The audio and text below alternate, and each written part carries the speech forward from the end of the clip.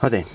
Today I'm going to show you how to measure out 6 litres of liquid when you've got an 11 litre container and a 7 litre container and you've got an unlimited supply of liquid. Now if you want to think about the answer, press on the pause button in the left hand corner, otherwise I'm going to go straight into the answer. And the first thing we need to do is fill up our 7 litre container to the brim and measure out 7 litres.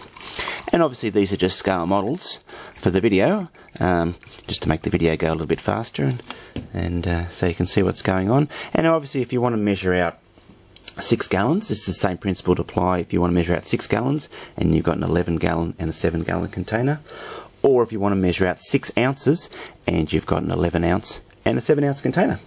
So first of all we fill up the 7 and we're going to pour that over into the 11 litre container. So that means that we still need 4 litres to fill that container. And so we've got 7 in the 11. 11 minus 7 is 4, so 4 litres to go. And we'll fill up the 7 litre container again. And so if we pour 4 litres into the 11 litre container to fill it, that means we're left with 3 litres there in the 11 litre container because we've put 4. 7 minus 4 is 3, 4 over into the left hand side, left 3 in the right hand side.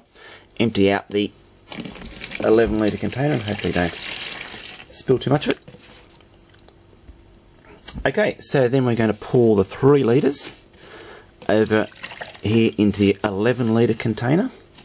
So we've still got 11 minus 3 is 8.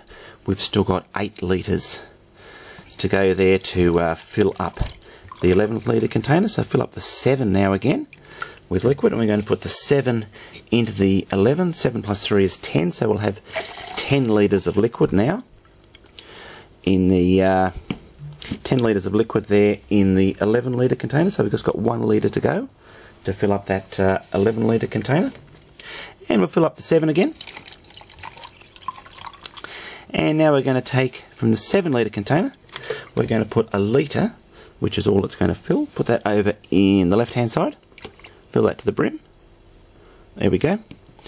And so there we go, we've just taken a litre out of our 7 litre container, so 7 minus 1 is 6. So here we go on our container on the right hand side. I've just measured out 6 litres of liquid. We've got 11 on the left hand side and I've measured out 6 litres there on the right hand side and solved this puzzle. So there we go. There's how to measure out 6 litres of liquid when you've got a 11 litre container and a 7 litre container.